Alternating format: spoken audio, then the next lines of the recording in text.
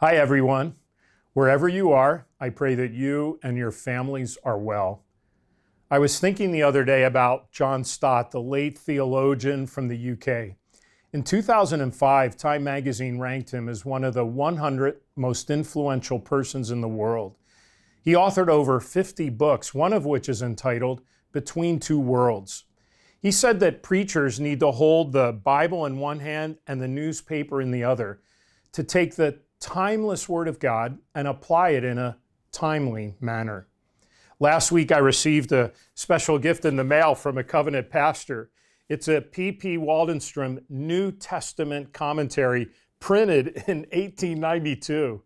It belonged to someone's great-grandfather who emigrated from Sweden.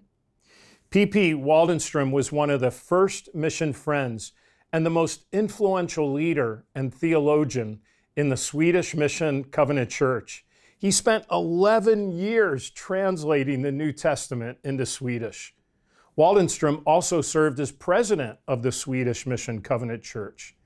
No one knows for sure, but the question, where is it written, may have originated from him.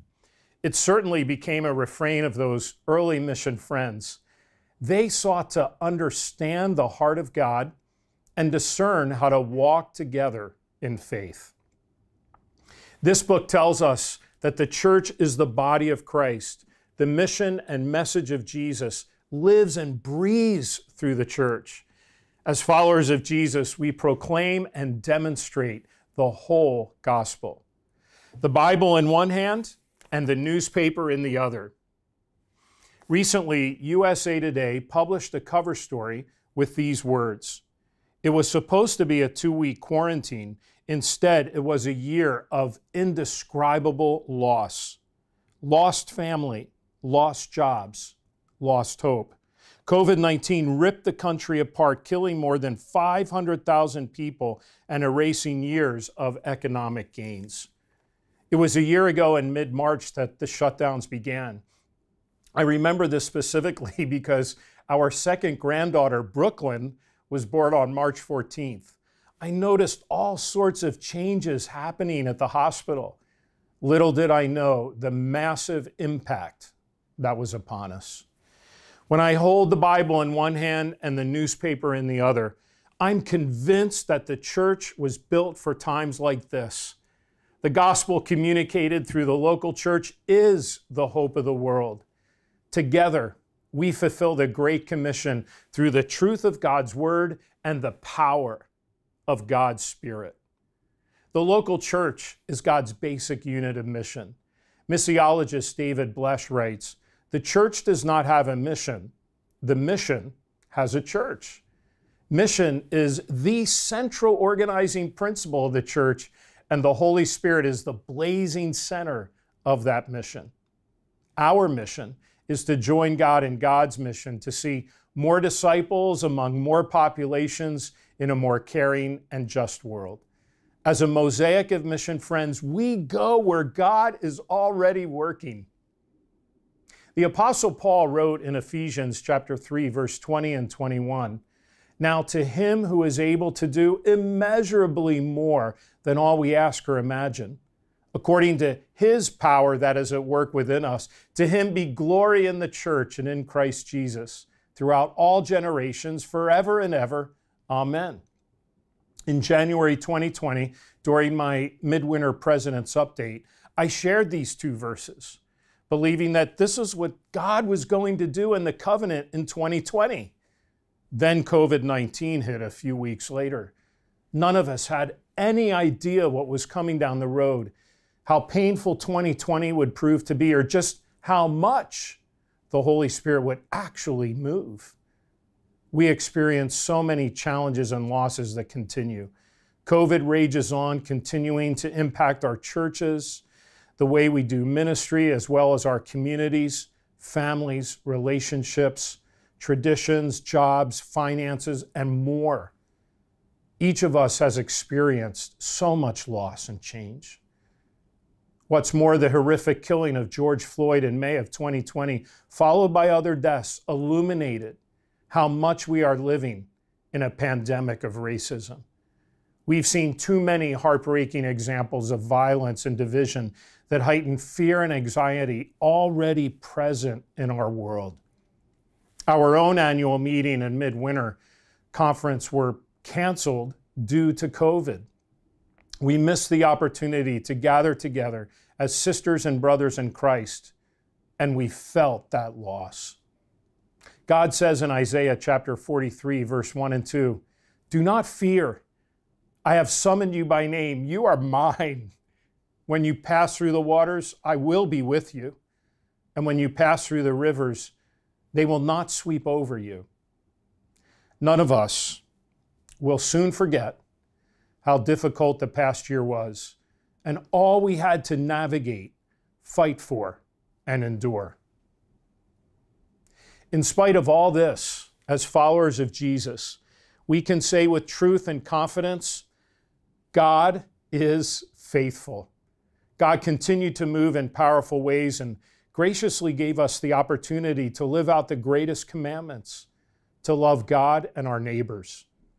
In response to the pandemic, we saw resilience and hope arise.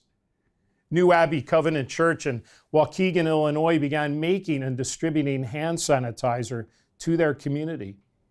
Alaskan Christian College staff drove hundreds of miles through a raging snowstorm to help their students get home before their villages closed. During the early days of shelter in place, Covenant churches and associations quickly shifted their methods from on-site to online. Pivoting in this way was the Association Latina de la Iglesia del Pacto Evangelico, the Covenant Association of Latina and Latino pastors. They offered an online forum in Spanish to help raise awareness of COVID-19. Pastor Israel Solomon of the Harbor Covenant Church in Los Angeles led his congregation to be the hands and feet of Jesus and do what the local church is intended to do: reach out and care for its community. Even though his church had opened its doors just 3 months before the pandemic hit, when they learned they would not be able to physically gather in person, they decided to use their rent money to help their neighbors.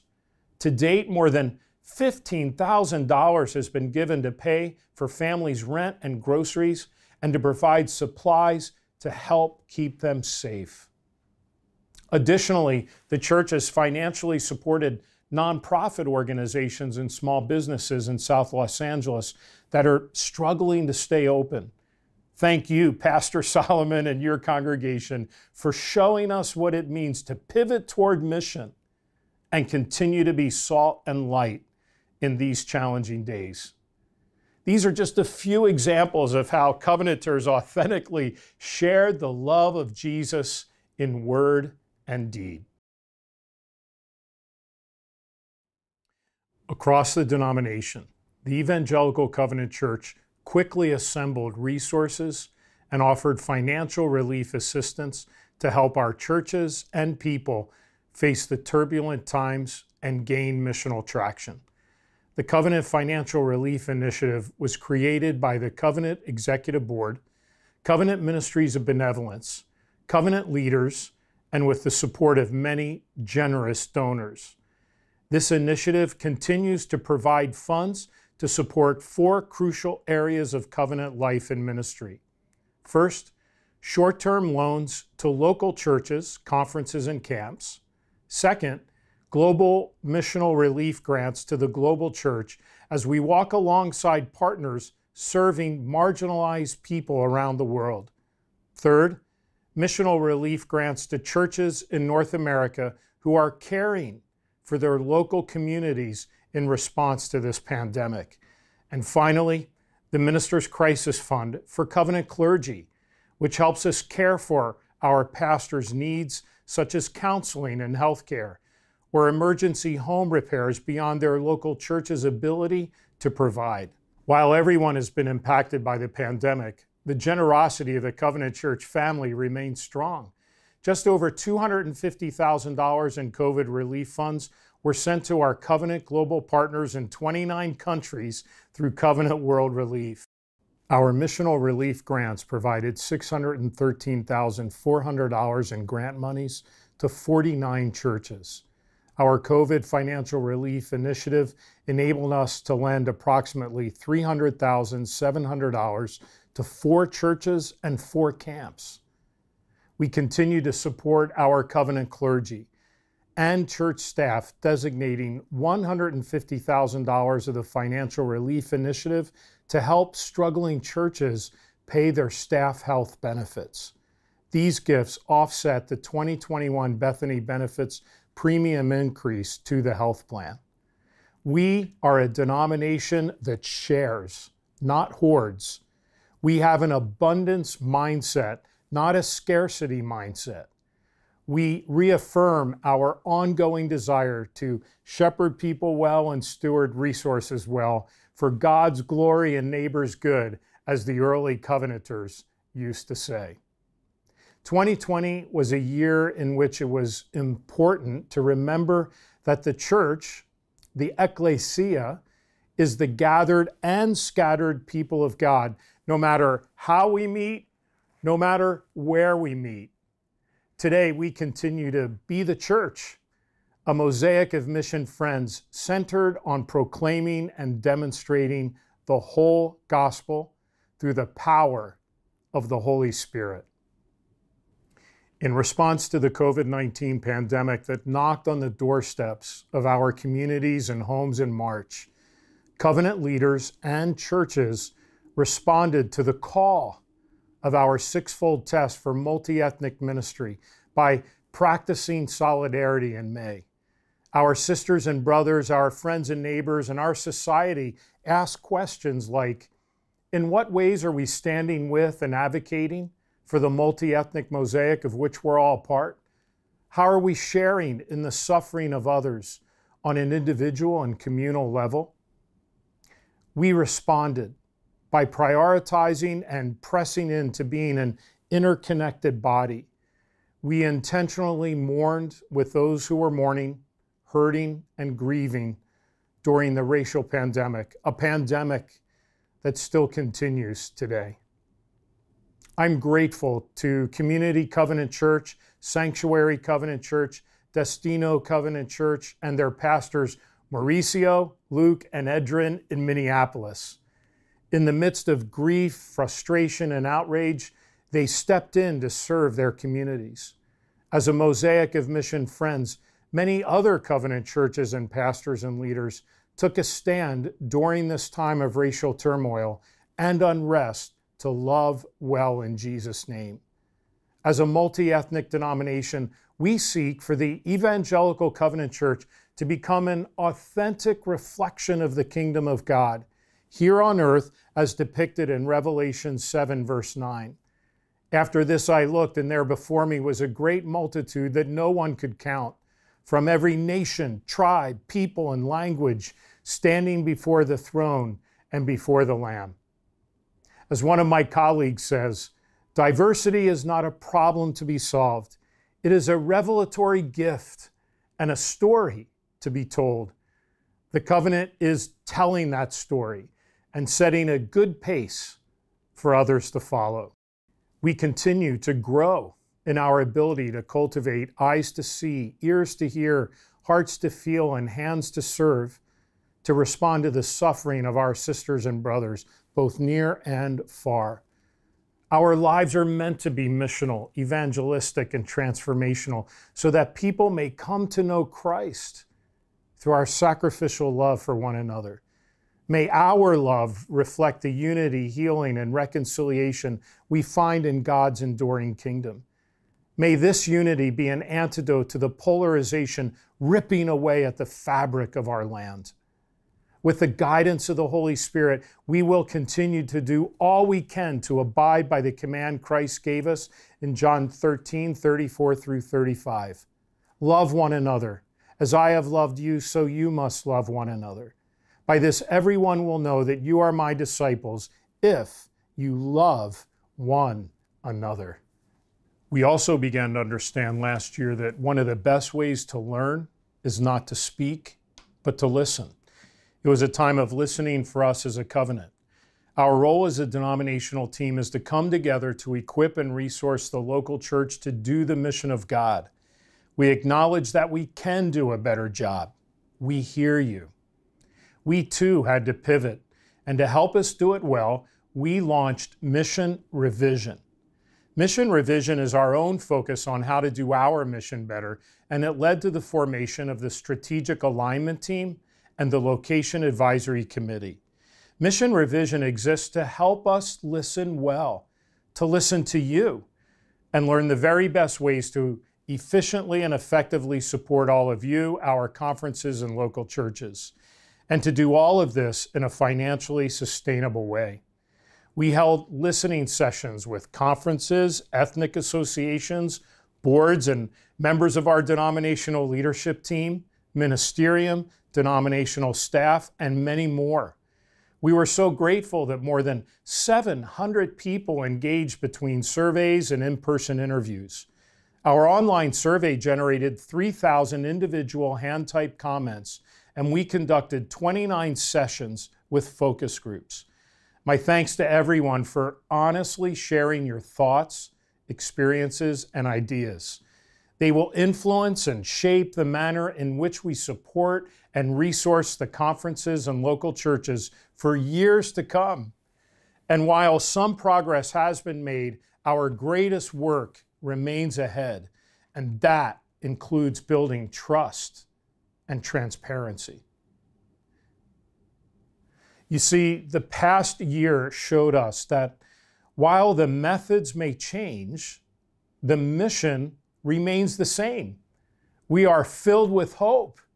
We are grateful to join God in God's mission to see more disciples among more populations in a more caring and just world. Our mission priorities remain constant: to start and strengthen churches, make and deepen disciples, develop leaders, love mercy, do justice, and serve globally. I am deeply appreciative of our denominational team and all they do to advance the mission of the Evangelical Covenant Church and ultimately the mission of God. We continue to press into our vision points of leaders developing leaders, churches planting churches, fostering the flourishing of women, disciples making disciples through evangelism, and mission from everywhere to everywhere, responding to God's call to do justice and love mercy. And we know that all ministry will bear fruit only through the power of the Holy Spirit, who is the blazing center of our mission. Our denominational team shifted and created online and virtual program that continues to meet the needs of local churches, enabling them to further the mission of God through the work of the covenant. With the Holy Spirit guiding us, we turned obstacles into opportunities. Much of the work of Start and Strengthen churches is helping churches plant churches. 3 church planning assessment centers took place in 2020. Of those approved to plant, 60% were leaders of color and 40% were women. In the covenant, we believe that women are called and gifted for every ministry role in the church. Every potential planter joined one of 6 affinity cohorts to receive additional training for 6 months as they move toward their launch date. All trainings and cohorts were conducted in both Spanish and English. The assessment centers and training events were recontextualized and reformatted for a digital environment. As long as the Holy Spirit continues to call church planters, we will continue to plant churches. Do you know why? Because more people come to know Christ through church planting than by any other means. Missional Vitality made the shift by providing short-term help to address immediate needs within the church. The Vitality team held online workshops featuring Carrie Nieuwhoff's 30-day Pivot series. These workshops were attended by pastors and their teams, as well as conference and denominational personnel. Together, we reimagined church, shifting to new methods while preserving the gospel message. In a world that is volatile, uncertain, complex, and ambiguous, Carrie reminds us that agility is the new superpower. One of the churches that embraced the 30-day pivot series is Oakdale Covenant Church on the south side of Chicago. Oakdale's pastor, Dr. D. Darrell Griffin, had this to say: "At the beginning of the pandemic, we needed transition and planning resources for this new season of ministry. To help us with this, we turned to our denomination, the Covenant, and to start and strengthen churches for assistance for planning for our church and for our school. Vitality Coordinator Dr. Mary Hendrickson introduced me to a new assessment resource, the 30-Day Pivot by leadership expert Carey Nieuwhof. This assessment tool transcends congregational size, ethnic identity, and cultural context. In fact, it requires diversity and buy-in from the entire congregation. This resource and others from the Covenant proved relevant for our current crisis and helped churches gain even more missional traction. The goal of pivoting is not to go back to the way things were, but to move forward into the new things that God is doing. If you're struggling to find transition and planning resources, the Covenant has you covered. We even have coaches to help and guide you along the way." Thank you to Pastor Griffin, who took a step in moving his congregation forward and adapting to our ever-changing world. Make and Deepen Disciples helped us to resource disciples who make disciples. Two exciting innovations for our Bless Intentional Evangelism movement are now available thanks to this team. First, Bless now features a fully virtual option for submitting names via an online prayer card. And Bless in Living Color, a 10-day email devotional course to equip individuals in multi-ethnic evangelism, just launched. You've heard me say, the greatest challenge and opportunity facing the Evangelical Covenant Church is evangelism. Bless, along with church planning, is helping us to meet this challenge. Crescendo, our missional discipleship initiative for boomers and beyond, continues to equip leaders in developing a holistic, balanced ministry through mentoring groups and coaches. When it comes to our next generation of future Covenanters, even though Unite 2021 was postponed, Make and Deepen Disciples hosted 15 online gatherings with more than 3,000 participants.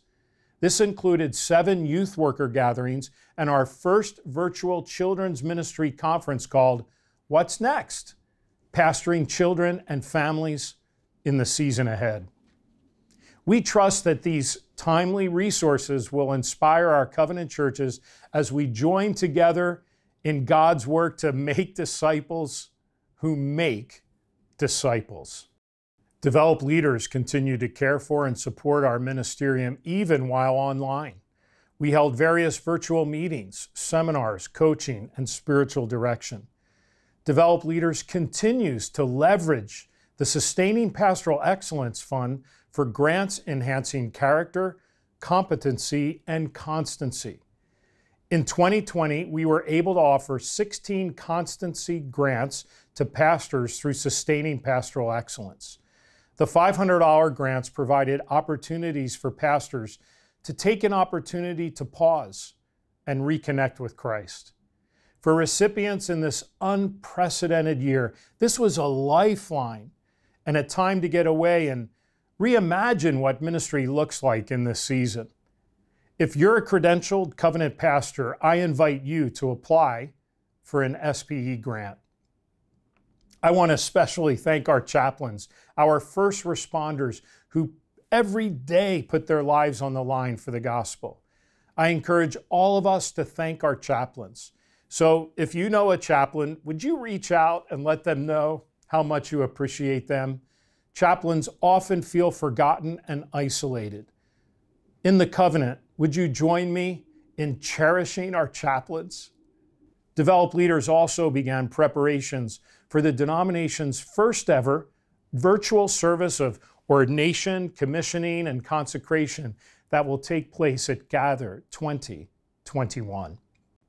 In the wake of the devastation of dual pandemics in Black communities, a disproportionately higher rate of death due to COVID-19, and a disproportionately higher rate of death due to violence, Love Mercy, Do Justice offered resources to Black covenant pastors.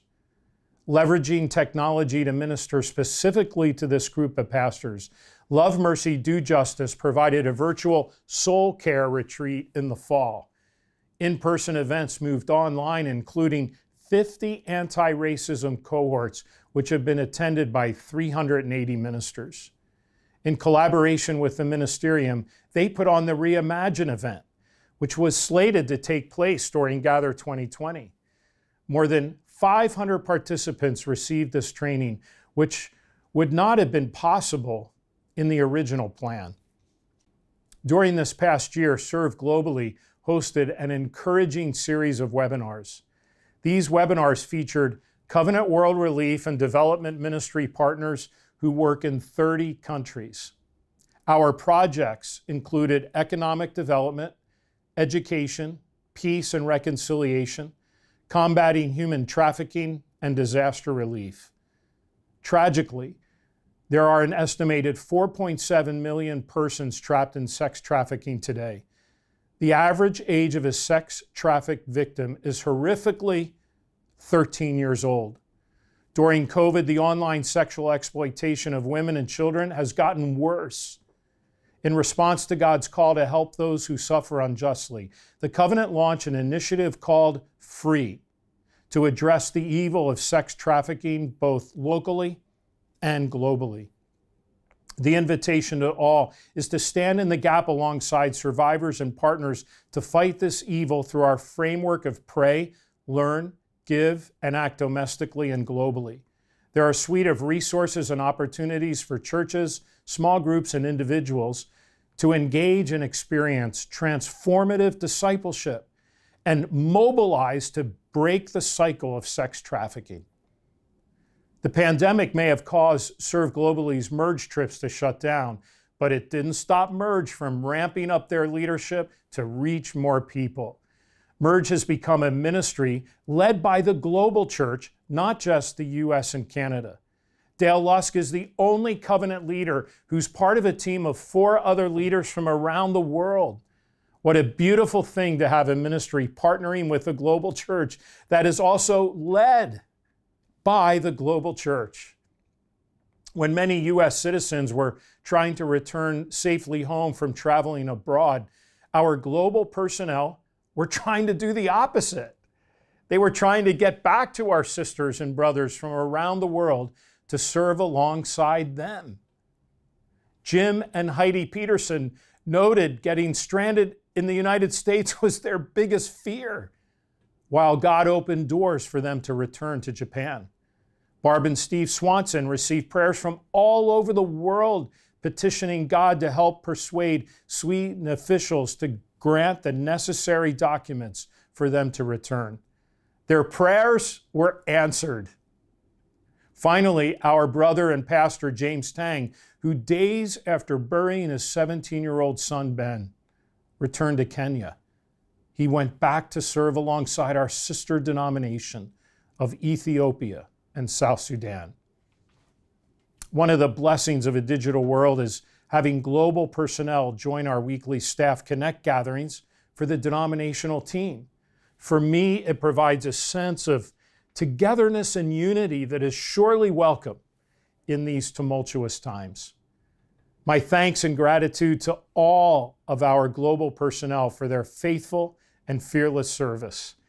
Even during a worldwide pandemic, they continue to care, serve, pray, and model God's heart.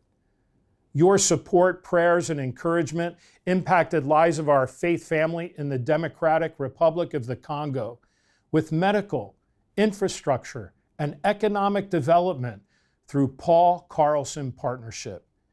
Even during 2020, the sick were healed, bridges built, and coffee harvested. In fact, the first shipment of coffee arrived at O'Hare Airport just a few weeks ago. The challenges of 2020 were met with hope, resources, and renewed energy for God's direction in 2021.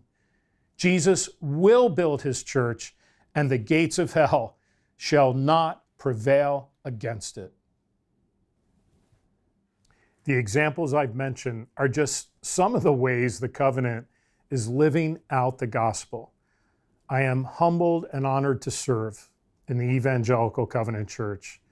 I want to thank our covenant churches, conferences, and our many generous individuals. Through your partnership, we are advancing the mission through the multi-ethnic mosaic of churches of which we're all a part.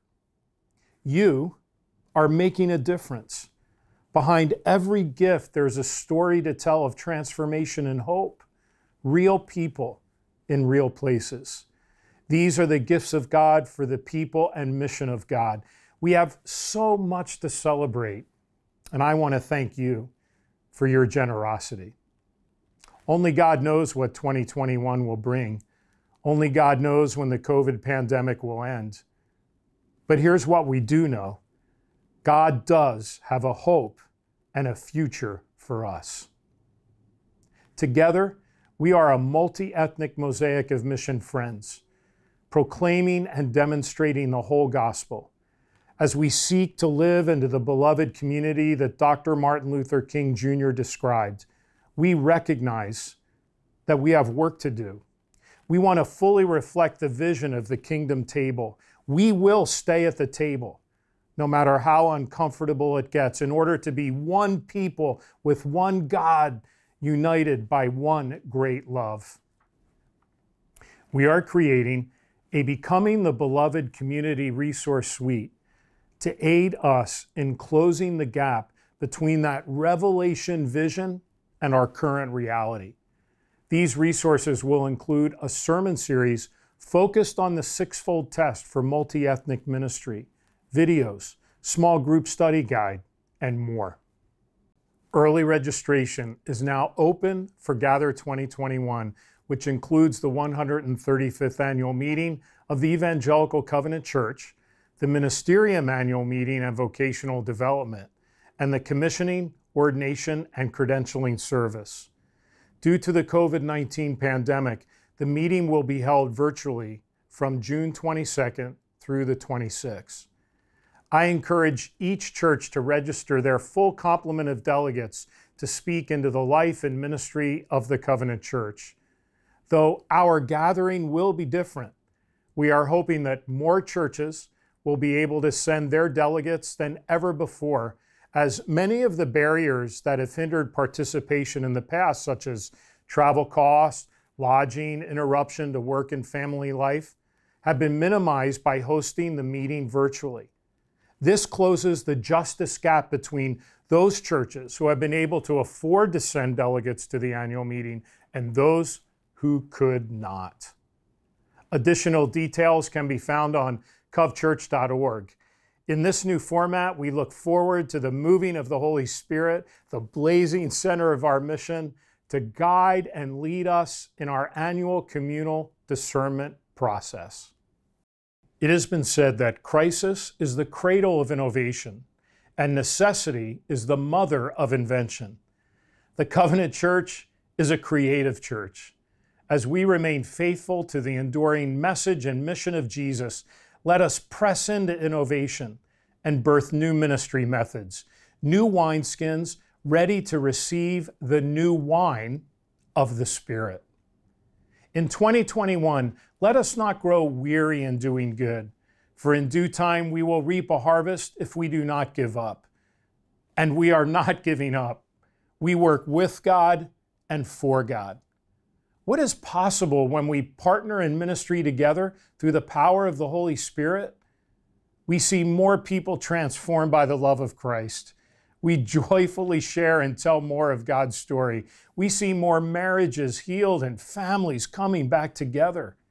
We strengthen more churches, partners, and global personnel, and we extend compassion and hope to marginalized people. We will emerge from this crisis not just 3 strands strong, but 3 strands stronger, We are in it together, going deeper in Christ and further in mission. This is the essence of missional pietism, which P.P. Waldenstrom understood so well. This is why we do what we do. I'll leave you with this beautiful verse from Isaiah chapter 43, verse 19. See, I am doing a new thing. Now it springs up. Do you not perceive it? I am making a way in the wilderness and streams in the wasteland. Now that is a promise worth living for.